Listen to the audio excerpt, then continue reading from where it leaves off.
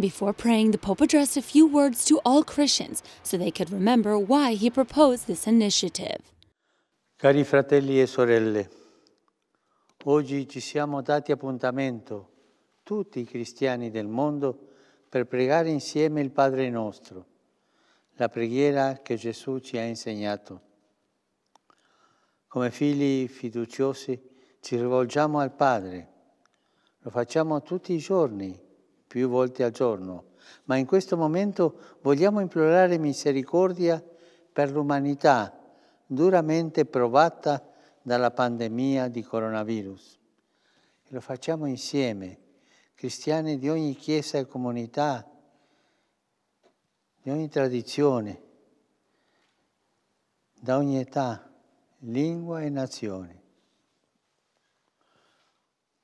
Pater noster, qui es in celis, sanctificetur nomen tuum, adveniat regnum tuum, fiat voluntas tua, sicut in cielo et in terra. The Pope prayed for the sick, their families, doctors, nurses, volunteers, law enforcement, and authorities. The prayer took place in the room where he normally receives official visits. It's a place where Christians of other denominations are always present.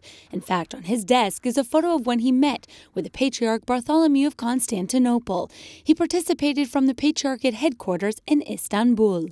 E preghiamo tutti insieme questo pomeriggio, questo mezzogiorno, secondo l'invito e la proposta di Sua Santità il Papa, con il Pater Noster, invocando la grazia del nostro Padre Celeste. The idea of calling all Christians to pray their common prayer was launched last Sunday by surprise at the end of the Angelus. Despite the coronavirus in Italy, every journalist at Rome Reports continues working each day to bring the latest news straight to your home. There are many unable to leave their house, and we give them the opportunity to experience Rome Reports Premium. Go to romereports.tv to get one free month of our documentaries, news stories, and current information. Download Rome Reports Premium for free now on your phone or TV and enjoy all the exclusive content today. Share this information with those you love most so news from Rome can reach every living room all around the world.